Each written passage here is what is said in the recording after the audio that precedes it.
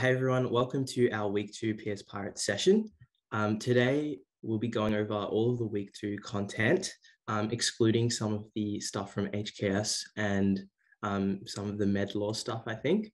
So the topics we'll be covering today include Central Dogma 1 and 2, Cellular Energetics, Homeostasis and Body Fluids and Fuels. So what we'll start with is I'll just start by getting into my presentation, which will be about the Central Dogma 1 and 2. The other two people presenting today will be Caroline and Claire. So they'll take over for their slides when they get there. Just for the sake of time, because I know our last week's session ran a little bit over time, I'll try and keep my presentation to about 20 to 25 minutes. But without further ado, let's just get started. So the first thing in my presentation on Central Dogma is essentially the learning objectives. So I think it's really good when starting out with a topic to, think about the learning objectives and try to put it into simple terms so you actually know what you need to understand. So these are the learning objectives here on the left, describing the structure of DNA and its organization in the cell, blah, blah, blah. And then these are the simple terms, sort of simplified version of those learning objectives, telling you in plain English sort of what you need to know. So we'll see that I'll go through all of these one by one, essentially in this presentation and cover all of them. But what we start with is, what is the Central Dogma? So starting with the Central Dogma is essentially the process through which you have DNA and it is transcribed into RNA, which is then translated into proteins, which then conduct various functions in the body. So that is just the Central Dogma. And when we talk about the Central Dogma, what we're referring to is this process and all of the in-between processes and how DNA actually goes from DNA to RNA and how RNA creates a polypeptide. So that's what we're essentially talking about when we refer to the Central Dogma. Okay, so where we start with this is with the structure of DNA. So this is like the very small building block, the thing that carries all your genetic information in your body in the cell. So we start with the structure of DNA and we learn that it has three main components. So there's a sugar, a phosphate, and a nitrogenous base. So what we see is, if I should be able to spotlight, yeah. So what we see is here we've got the sugar molecule. This is the phosphate molecule, and this is your nitrogenous base here. So it's also good to know that DNA has a direction. So it has a directional nature to it, which is that one end of the DNA molecule is 3', and the other end of the molecule is going to be a 5' end. So those are the main characteristics of DNA. And the other main point is that the sugar is bound to the phosphate covalently, whereas the nitrogenous bases are bound via hydrogen bonds. So since we know that covalent bonds are stronger than hydrogen bonds, this is important to know because that means that DNA, when it's arranged in a double helix, is much more likely to break by separating the strands rather than the sugar phosphate backbone actually breaking. So that's one important distinction to know. And as you see, I've written on these slides whether I think the content is low yield or high yield. I've written that the structure of DNA is low yield, mainly because I think a lot of people already know this. And if you don't, that's totally fine as well. But I think that in the general scheme of things, it's kind of unlikely that you get tested on this stuff directly. It's more the stuff later down the line that you get tested on. So now we talk a little bit about the functions of DNA. So there are a few essential functions, and then there is a structure that allows for that essential function to occur. So we start with these 4 essential functions: storing genetic information, precise replication, being readable for gene expression, and being susceptible to mutation. So the thing that allows DNA to store genetic information is obviously the nucleotide bases, the coding that these nucleotide bases allow for. Then the next thing is going to be your nitrogenous bases, which is essentially the same as your nucleotide bases, but it's the fact that they have hydrogen bonds that actually allow for DNA to be replicated, because these hydrogen bonds can be readily broken and reformed. Next, we've got the phosphoribose backbone, which allows for it to be a very strong and reliable storage method. and you have the base complementarity. Okay. So now we move on to how DNA is actually stored within the cell. So the way DNA is stored within the cell, you can think of it as a small subunit that moves into, a bigger subunit that moves into a bigger subunit, which moves up and up and up. So what you learn is that DNA is essentially the smallest subunit, and then DNA itself is wrapped around these histone proteins. So these ones here, that's what you see here. And 8 of these histone proteins with DNA wrapped around them is called a nucleosome. So you have DNA, histone proteins, nucleosome. And then after you get these nucleosomes are condensed and wrapped together to form chromatin. So chromatin, that's what you see here. And then the chromatin is also condensed, and that forms the chromatid and the chromosome. And then, you have several chromosomes which produce the genome of the human body. And the genome refers to just all of the genetic information in a human body. Okay. So now we move on to a little bit more of the high yield sort of stuff. So here we've got, how does DNA actually replicate? So this is the first piece of background knowledge that I believe is somewhat important to know when considering how you understand how DNA actually replicates. So the first thing to note is mainly in this diagram right here on the right. So what's important here is that you can all types of DNA have an origin of replication. And essentially the origin of the replication is the only place where DNA can start to replicate. So what's important is that prokaryotic DNA is generally circular. So you only need one origin of replication, because when you start replicating, you can just go all the way around and you don't need another origin of replication. However, eukaryotic DNA is linear, so it's not circular. It has 2 separate ends. And what that means is that if you started at one point of origin and you worked your way down, it would take a really long time to finish. And also, you might not actually be able to complete all of the DNA. So what that means is that eukaryotic DNA has multiple origins of replication. And when we say DNA is replicating, it doesn't actually occur from just one point and occurs all the way down the strand.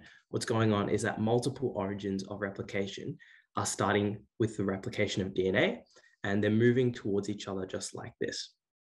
So the reason for this is that you get faster replication because you can start at several points simultaneously.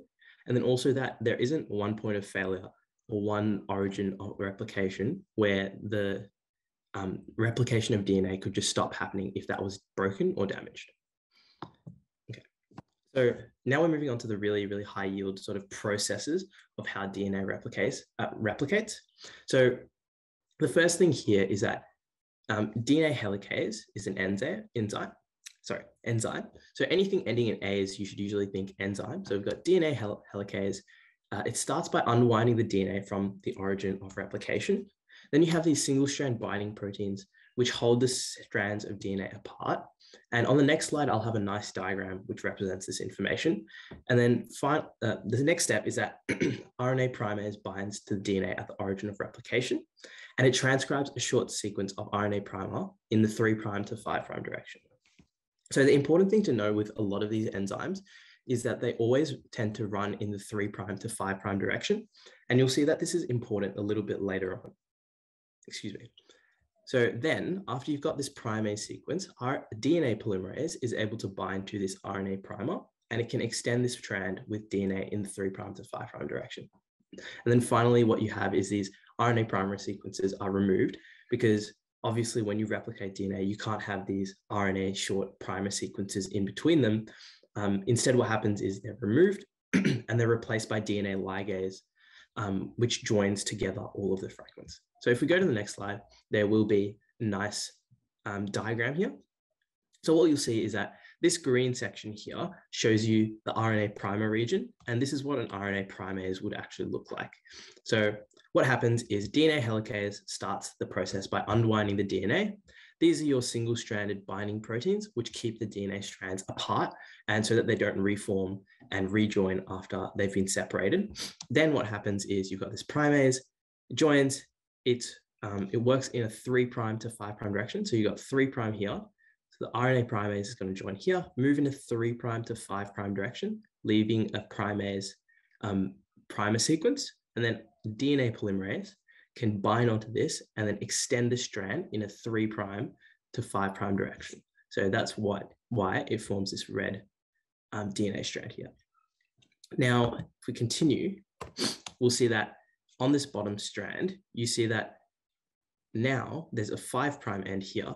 So DNA polymerase and RNA polymerase and DNA ligase, they can all only move in a 3' to 5' direction. So what you see here is that you've got this RNA primer sequence given here, and it's moving in a 3' to 5' direction, and has to place it in this direction because otherwise, the enzyme just can't work. So it has to place this RNA primer sequence starting like this, and then DNA polymerase binds onto this and then extends that strand to the left in a 3' to 5' direction. Now, what happens as a result is that on the 5' to 3' end of the strand, what you get is this is called the lagging strand. And because it's the lagging strand, that means that you have these fragments of DNA because there are progressive like primer sequences, because the primase has to keep jumping forward to actually place the primer sequence for the DNA polymerase to bind to. So what you get as a result is these things called Okazaki fragments. And these fragments are just these segments of DNA that are joined together by DNA ligase later down the line. So I think this is quite high yield and good to know because you will get some exam questions on this for sure. Okay, moving on. Now, during this process, you might be wondering, where does the energy for DNA replication actually come from? So what it comes from is the hydrolysis of DATP, CTP, DGTP, and DTTP. And these are essentially the triphosphate versions of the nucleotide bases. And what happens is you see this process here where the phosphate base joins onto the 3' end.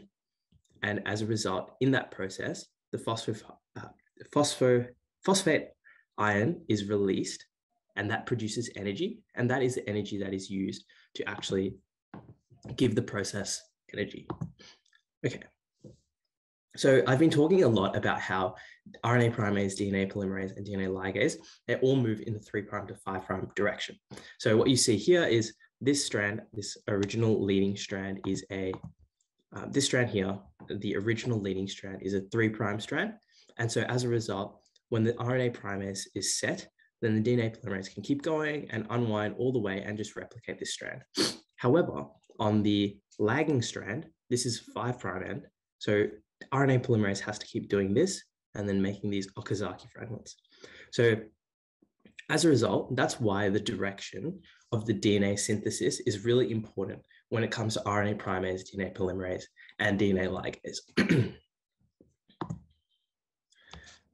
So now we talk a little bit about what happens at the end of the strand. So because of that directionality problem, this actually means that at the end of a double-stranded DNA, there will be a 3' strand overhang. So to explain why this happens a little bit, this diagram, I think, explains it quite well.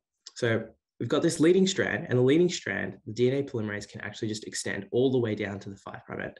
However, on the lagging strand, what you see is that the RNA polymerase has to keep jumping until eventually it will reach the 3' end of the strand. So when it jumps to the end of the 3' strand, there will be this area of primer at the end of the 3' strand that cannot be filled. And this is called the terminal gap.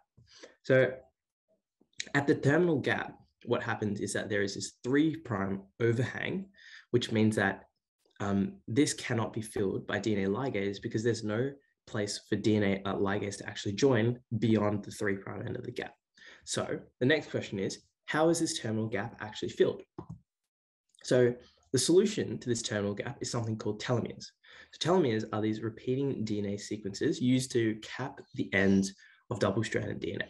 So the way that these are produced is that telomerase, which is an enzyme, recognizes the end of the 3' sequence, and it extends it with a repeating DNA sequence.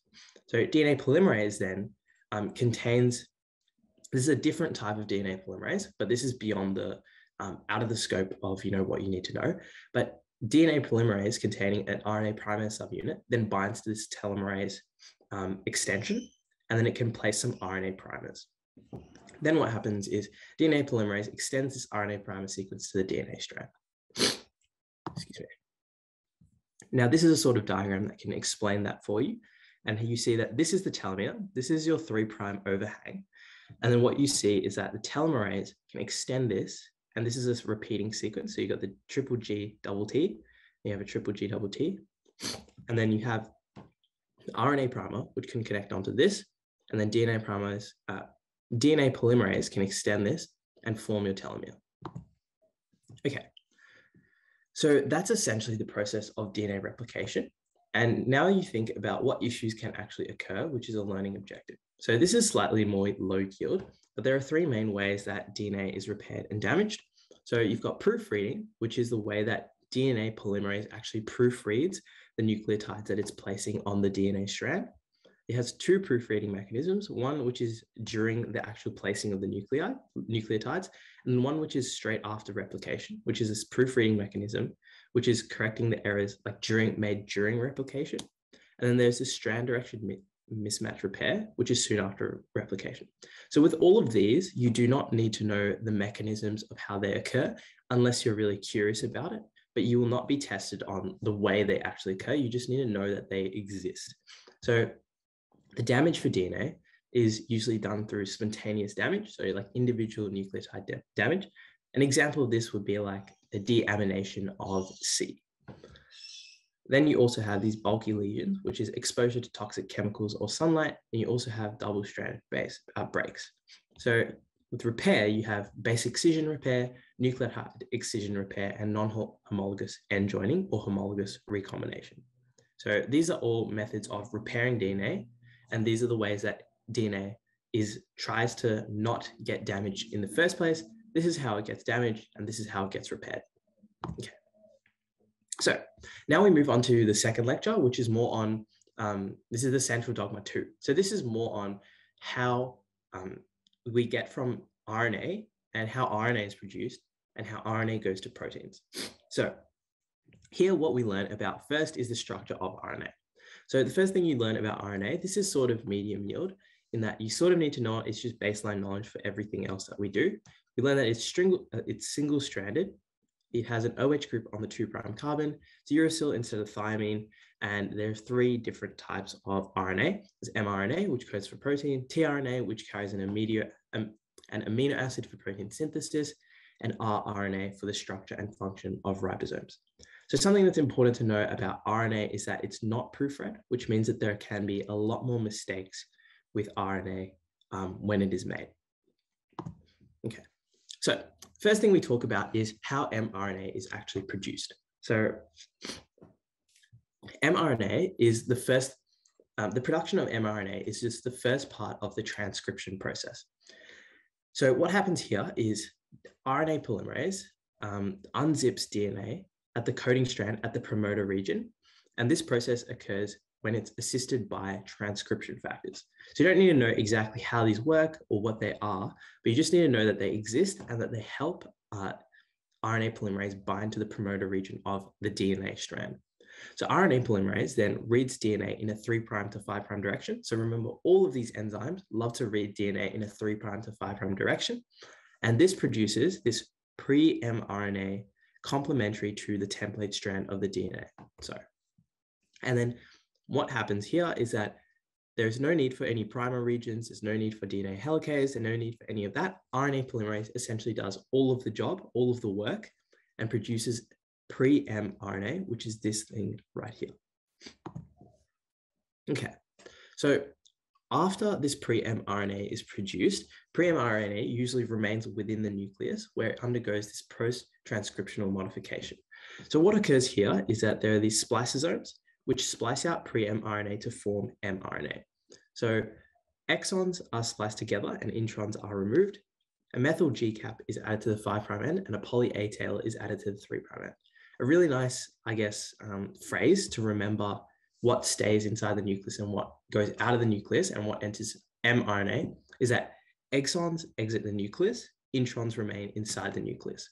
So what that means is that when pre-mRNA undergoes post-transcriptional modification, the exons are spliced together and they exit the nucleus to undergo transcription. The introns are removed and remain inside the nucleus because they're removed out of the mRNA. Okay, and this is just a nice diagram showing what happens. So you have these exons, these are spliced together to form this, and all of the introns are removed.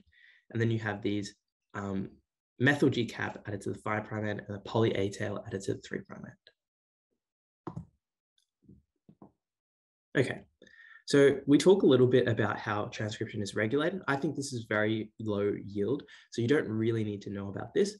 So this is what you learn about the transcription factors. So transcription factors assist the transcription process. Activators bind to the enhancer site and simulate transcription. So you've got that here. You've got these activator sites. So activators here binding to the enhancer site, and these simulate transcription. And then you've got these general transcription factors which bind to RNA polymerase. This binds to the promoter region, and then the translation of pre-mRNA begins. Okay, so now we move on to how translation actually occurs. So the main components involved in translation, so this is the process from which you go from mRNA to proteins, and this occurs from these 4 main components. You've got ribosomes, tRNA, mRNA, and your activating enzymes. So how is tRNA actually activated? So we all know that tRNA is generally what takes the amino acids to the ribosome so that they can actually be activated. So that it can be added to the polypeptide chain, but we don't necessarily know how tRNA is actually activated.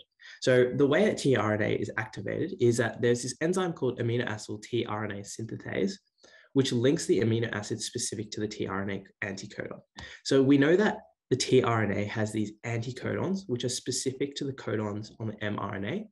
And what happens is this enzyme here, it links the amino acid specific to this anticodon to the tRNA molecule so that it is specific and correct to the correct anticodon. So the next thing we talk about is how these ribosomes are structured. So what we'll learn is that there are 3 main active sites. There's an amino acyl site, a peptidyl site, and an exit site. So the amino acyl site is where the amino acid and the tRNA join onto the ribosome. Peptidyl site is where it connects and the polypeptide chain is elongated. And the exit site is where the tRNA actually leaves the ribosome. Okay, so now we talk about how translation actually begins. Okay, so when talking about how translation actually starts, what translation begins with is an initiation complex. So we have this small subunit of the ribosome. And sorry, just going back one second. So we see that ribosomes actually also have this small subunit and large subunit.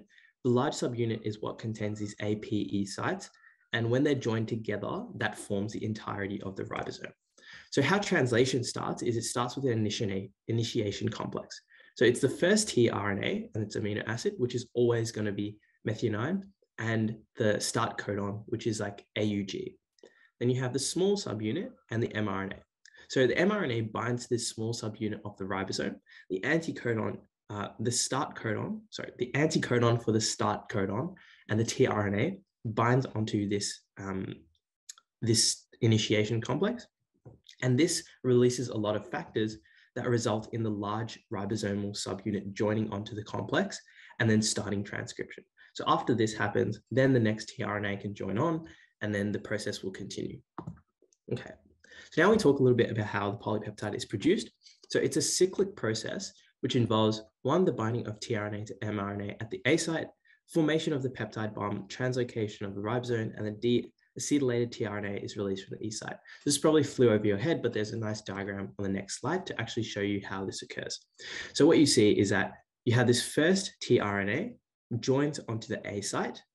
Then the next thing that happens is the polypeptide is extended, and this amino acid is added onto the polypeptide. Then you have translocation of the ribosome, so it moves across.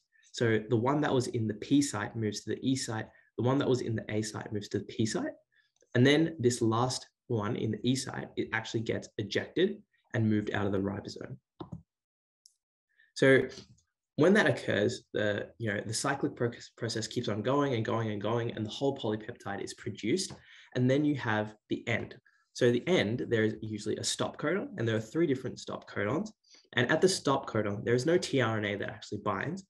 Instead, what happens is a release factor binds to the mRNA, which results in the polypeptide being released, tRNA being released, and all of the ribosomes and other components being released as well. Okay, so the next thing you see is after all of this has been done, you have your protein and you have your all of the ribosomes have been like dissipated and it's all done, and the release factor has joined onto the ribosome. Everything's gone. Now you have what is called post-translational modification, and this is the last step of protein synthesis. And I'm going on 25 minutes as well, so I try to finish up as quickly as possible. So you have some things that can happen. So you have the secondary structure, tertiary structure, and quaternary structure. So if you did chemistry, you're probably familiar with these terms. The secondary structure is essentially the folding of proteins into these beta-pleated sheets and A helices. And these can be just like different things in the structure that give a protein different amounts of different functions and different like qualities. The tertiary structure is the folding in 3-dimensional space. And then the quaternary structure is the joining of protein molecules. And a really good example of this is the hemoglobin, which carries blood. So then you have these 3 other things: phosphorylation, glycosylation, and proteolysis. Phosphorylation is the addition of a phosphate group somewhere on the protein molecule. And then glycosylation is adding of a sugar molecule. And proteolysis is cleaving one. So now we've got some more low yield stuff just at the end. So there are a few methods that gene expression is controlled. First of these is DNA acetylation. So this links into what I talked about earlier about the structure of DNA within the cell. So you've got histone acetyltransferase, which binds to acetyl groups in histone tails, and that causes them to loosen from DNA, and it increases transcription. So DNA acetylation actually increases transcription, whereas all of the other things here decrease transcription and the production of proteins. DNA methylation is addition of a methyl group. RNA silencing is like when these RNAs join onto mRNA and destroy it. And protein sequestration is keeping a protein in a separate compartment. And because the different compartment has like different conditions, it will have no activity. And then protein mislocation is where proteins need certain environmental conditions to function and fold properly. And as a result, when they're kept outside of these conditions, they can have a toxic effect. And I think that's it from me. So I'll pass it on to whoever's next for cellular energetics. So hi guys, I'll be talking you through cellular energetics, and it's just some background information to really understand some major lectures coming up on metabolism and fuels. So if you go to the next slide. So we'll look at the first stop point, explain the factors which govern biological reactions. So these are just like some laws that explain how reactions occur. So energy in biochemical reactions is the capacity to change, and energy can be either potential or kinetic. And it is important to know that like potential energy can be converted to kinetic energy. And the next slide. So these are some more laws. So the first law of thermodynamics is that energy cannot be created or destroyed. And the second law of thermodynamics is when energy is converted from one form to another, some of that energy becomes available to work. And just on this slide, entropy is a measure of the disorder in a system. So entropy links to the second law of thermodynamics, explaining that energy transformations are not 100% efficient and that entropy determines how efficient a reaction is. And then if we go on to the next slide, so this is like the big thing that I suppose you guys should understand, like with metabolism, which is coming up. So catabolism is the breakdown of complex macromolecules. So this is like really big molecules with like lots of bonds. And when these bonds are broken, they release energy. And that's why they're exergonic reactions and they occur spontaneously because they have a lower activation energy.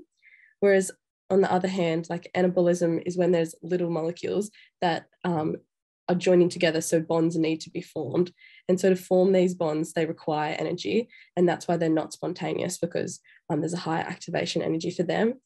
And if we go next slide, I would say this is like a pretty high yield slide to understand that ATP is what couples anabolism and catabolism.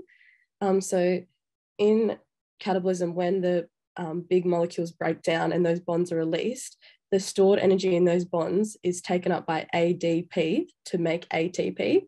And then that ATP is used for anabolism when the smaller molecules need energy to form bonds again. So that ATP is converted to ADP. And so it's just a continual cycle that keeps going. It's really like how the body functions by using that energy.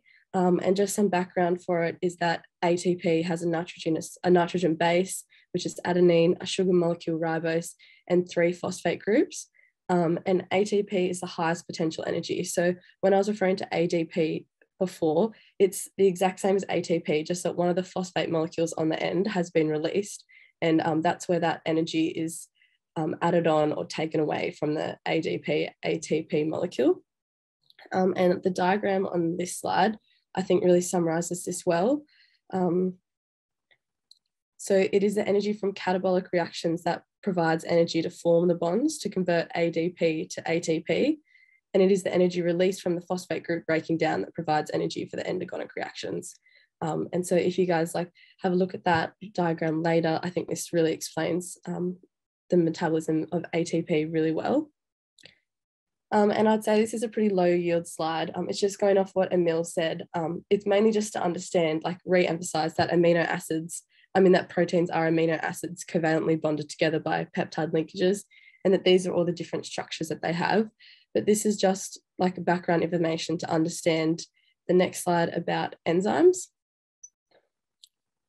And so this is where we look at the next learning objective, which is describes enzymes, their structure, and the kinetics behind enzyme catalysts.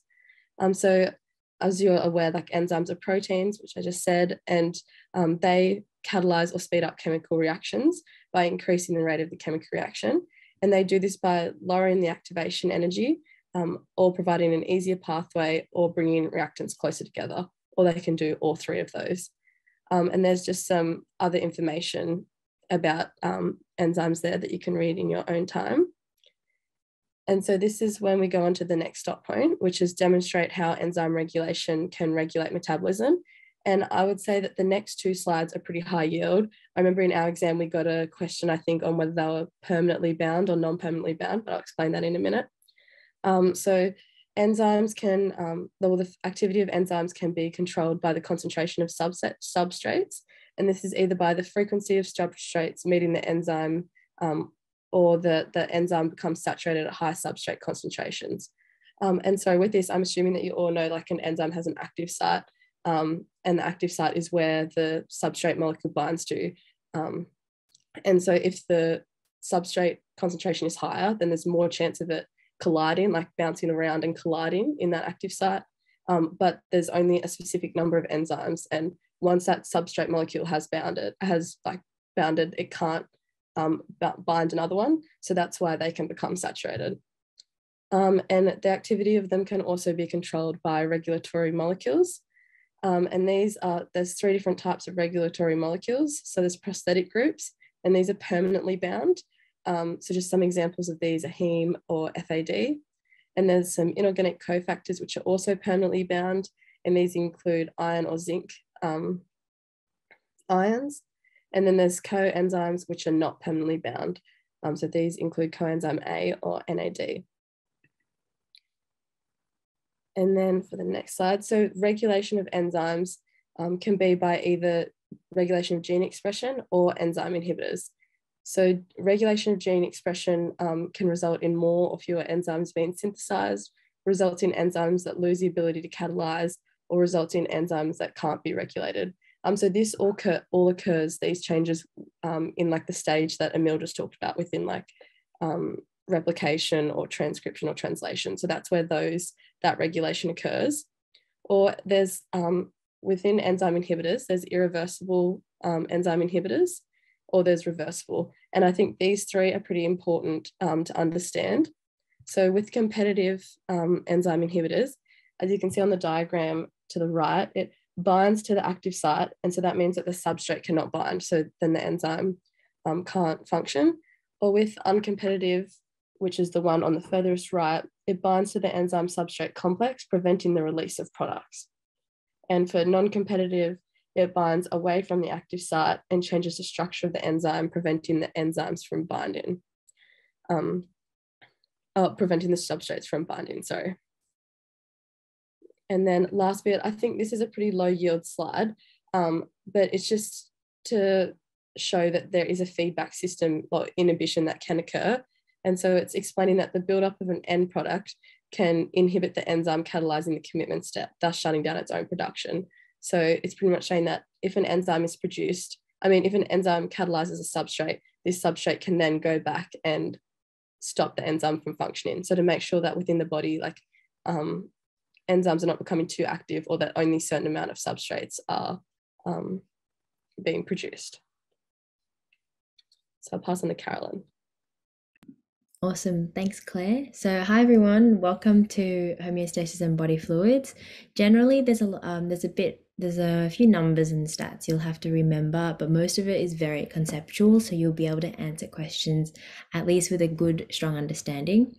So first of all, okay, so we've got homeostasis here, and you know that neutral pH in 25 degrees is 7. However, when we're talking about patients and in the human body, it's 6.8 instead, and then that changes the way we refer to acidosis and alkalosis in the human body.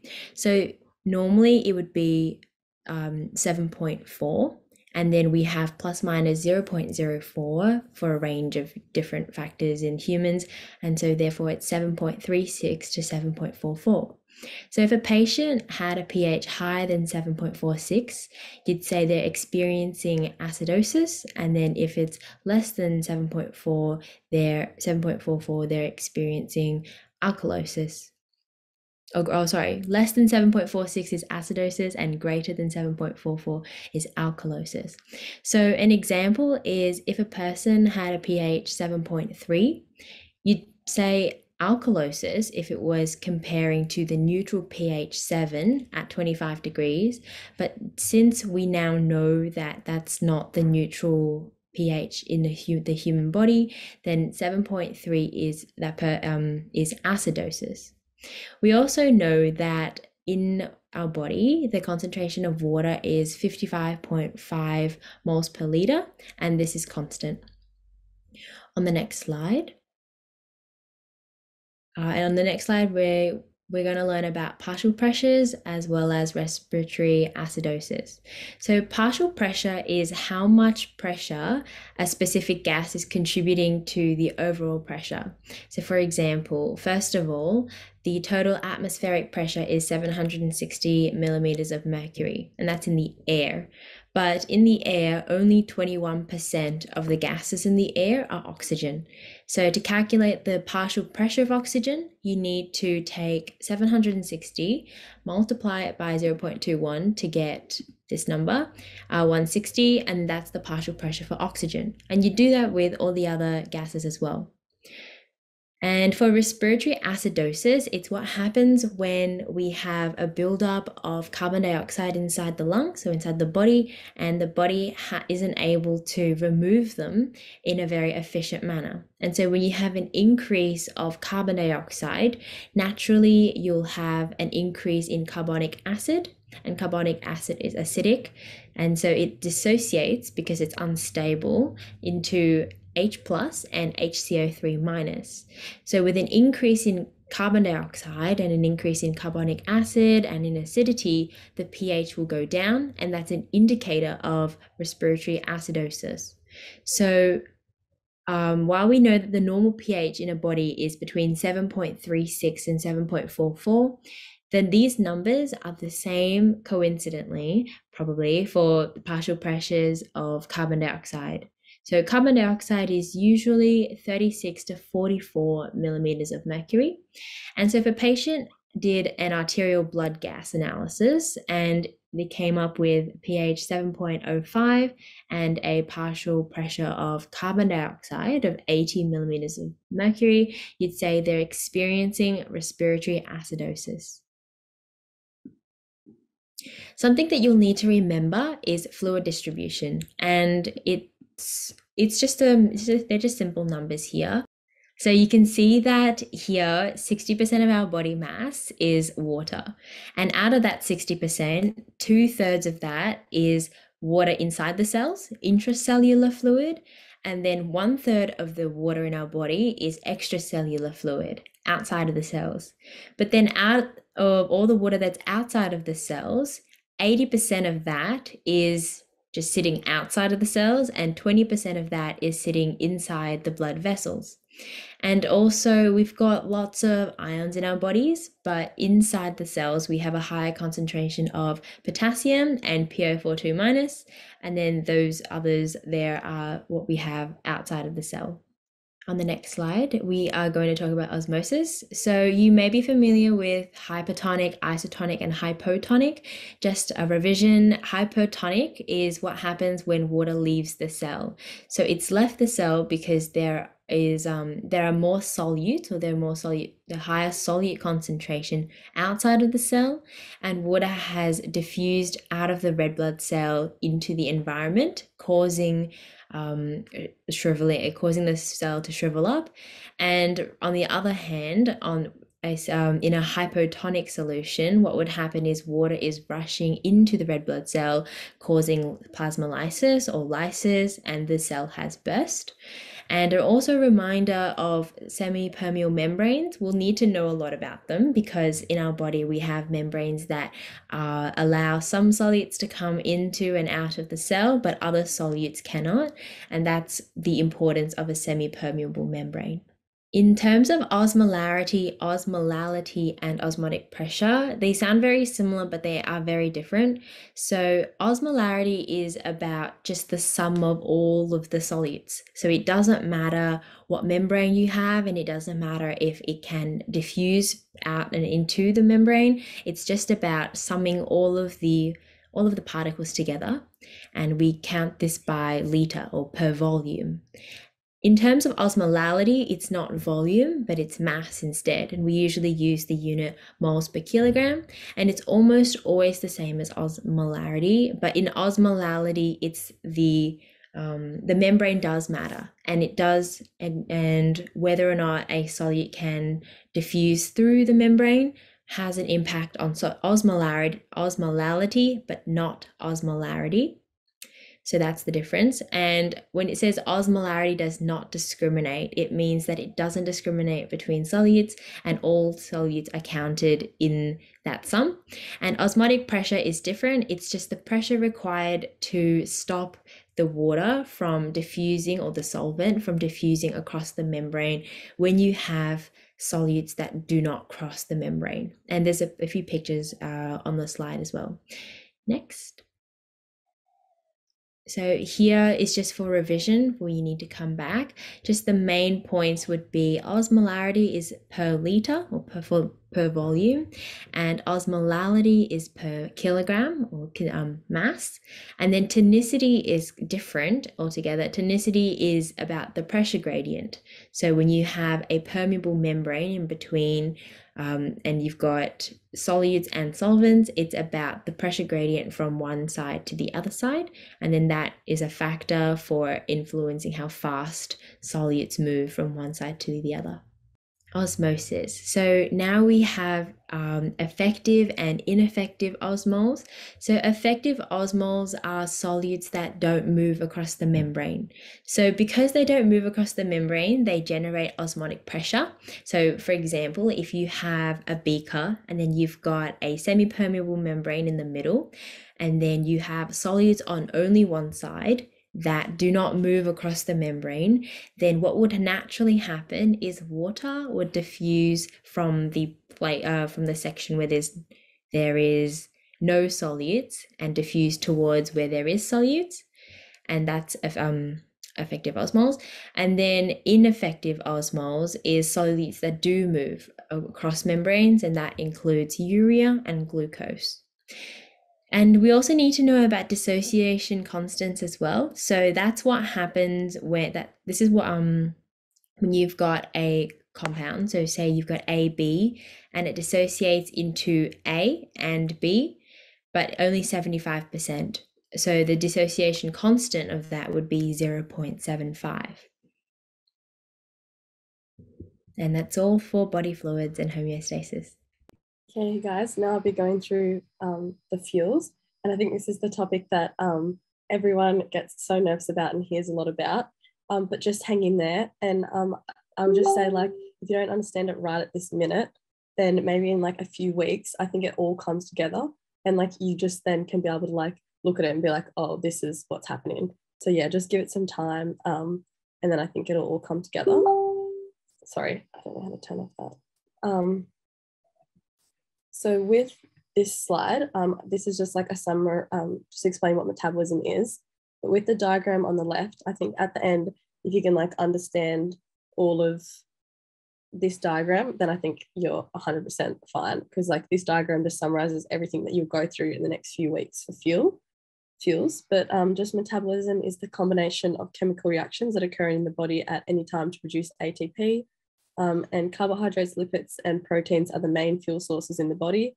And carbohydrates are just glucose in this diagram on the right, and lipids are fatty acids, and proteins are amino acids. And they have different pathways to produce acetyl-CoA. And so you all want to get to acetyl-CoA so it can go into the next step, which is the citric acid cycle. But so carbohydrates undergo glycolysis, lipids or fatty acids undergo beta oxidation, and proteins undergo amino acid catabolism. And so on the next slide, so if we're just focusing now on glucose metabolism, so I'll break like the glucose, the lipids, and the amino acids all down into their own sections. So glucose can come from two different sources, either via the diet from carbohydrates and starch, or by mobilization of stored glycogen. So there's a pathway which glucose undergoes to be converted into glycogen, and then glycogen can be reconverted back into glucose.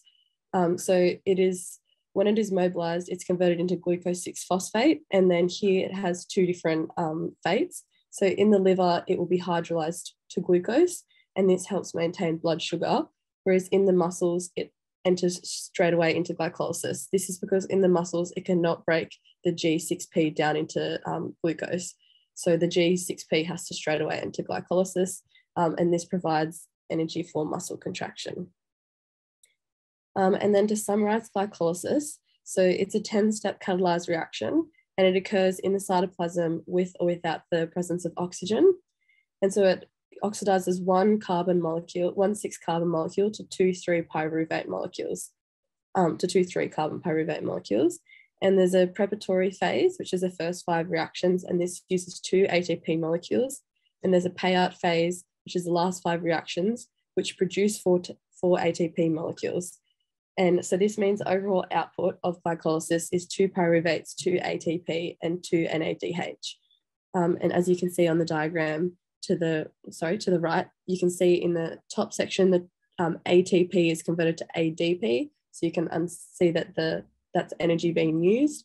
And whereas down the bottom, you can see that the ADP is being added with the phosphate, which is making ATP. So that's the energy being produced. And then so in this final step, we still need to be able to convert the pyruvate to the acetyl-CoA, because that's the whole point of this, is to get the acetyl-CoA to be able to go into the citric acid cycle. And so this pyruvate has 2 different ways of being converted, depending whether it's in the presence of oxygen or not in the presence of oxygen. So with the presence of oxygen, or for aerobic, this reaction occurs in the mitochondrial matrix, and this is catalyzed by the enzyme pyruvate dehydrogenase. And it is an enormous multi-complex enzyme, and it requires thiamine B. And then so the overall output from one pyruvate is 1 acetyl-CoA, 1 carbon dioxide, and 1 NADH. And in comparison for anaerobic, which is without oxygen, this is catalyzed by the enzyme lactate dehydrogenase, and it is used to convert pyruvate into lactate. And this also has another name that you'll come across, which is called the Cori cycle, or the lactic acid cycle. And this is when NADH is converted to NAD+. And so this allows for the recycling of NADH so that glycolysis can continue.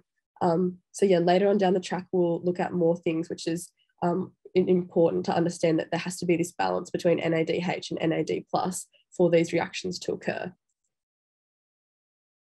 And so that's the end of like glucose metabolism and undergoing glycolysis to produce acetyl-CoA. So now I'm moving on to lipid metabolism, which is fatty acids.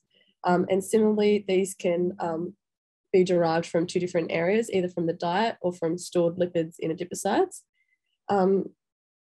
And so this is probably just like a big explosion of information on this slide, but I thought it would be helpful, like alongside your notes, to have this processed, like summarized into a process.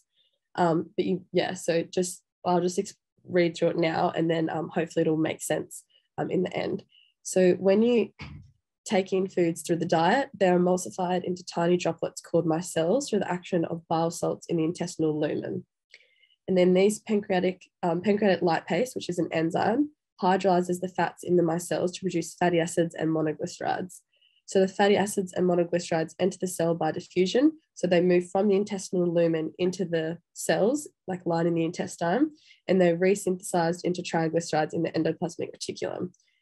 So I think this is like an important concept to get. So you have the fatty acids, they're broken down, moved in, and then resynthesized. And they have to be broken down because the fatty acids or the triglycerides cannot move in without being broken down.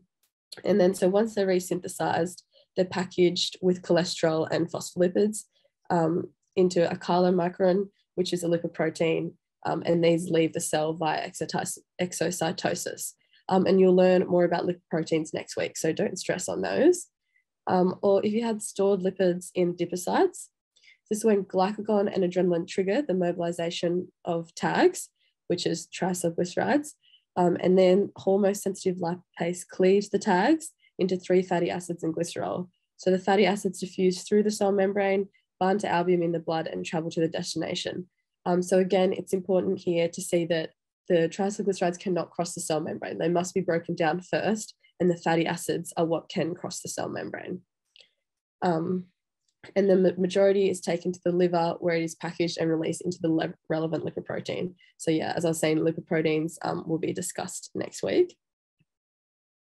And if we move on to the next slide, so these are lipids or fatty acids undergo beta oxidation. And it's a big reaction, but if you just summarize it, if I've just summarized it down here, so beta oxidation is when you just have like a lipid or a fatty acid, and each cycle of beta oxidation removes 2 carbon atoms at a time, or 1 acetyl-CoA. And this process must therefore be repeated multiple times. And so from one beta oxidation, you can get an FADH, you get an FADH2, an NADH, and acetyl-CoA. And then, yeah, if we move on to the last one, so that's the that's the lipids or fatty acids summarized. And so then if we move on to the amino acids, this is where they're broken down into a carbon skeleton, which undergoes a citric acid cycle to produce glucose, and then undergoes glycolysis to produce acetyl-CoA. So the acetyl-CoA goes into the citric acid cycle, but the carbon skeleton must first get into a form that can be broken down into acetyl-CoA. So it kind of like goes into the citric acid cycle and then cycles back around to then re-enter it from the start. And then the amino acids just undergo the urea cycle to produce urea.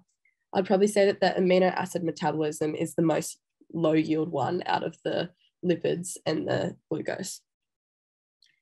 And then so as I've been saying, this acetyl-CoA then goes into the citric acid cycle.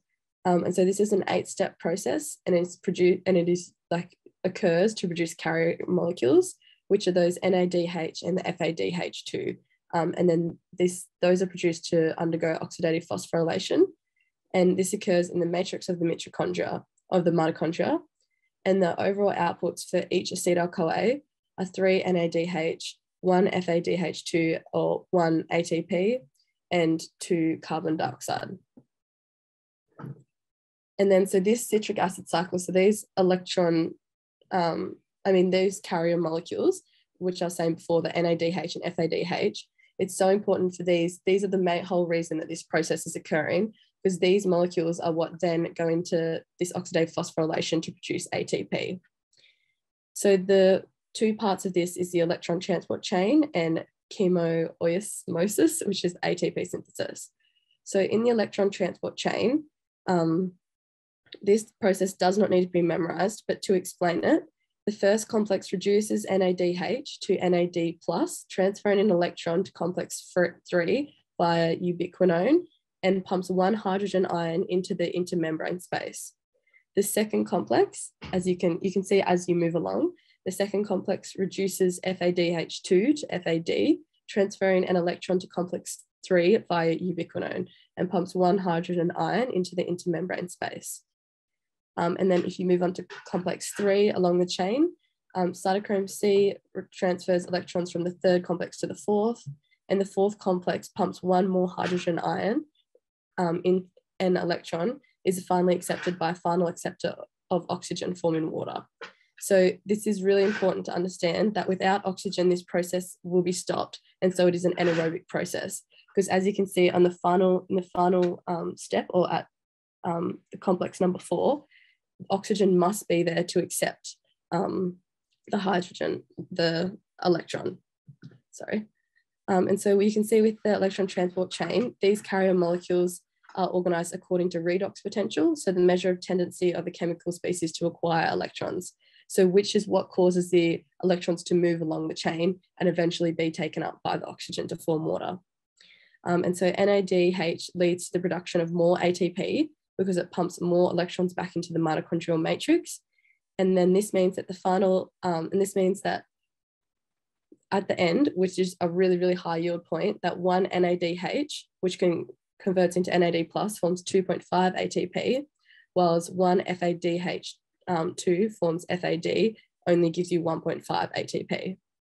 And this will be explained with this chemoosmosis, which is the ATP synthase, which is an enzyme embedded in the inner membrane. So you can see right at the end of the diagram, it's the last step.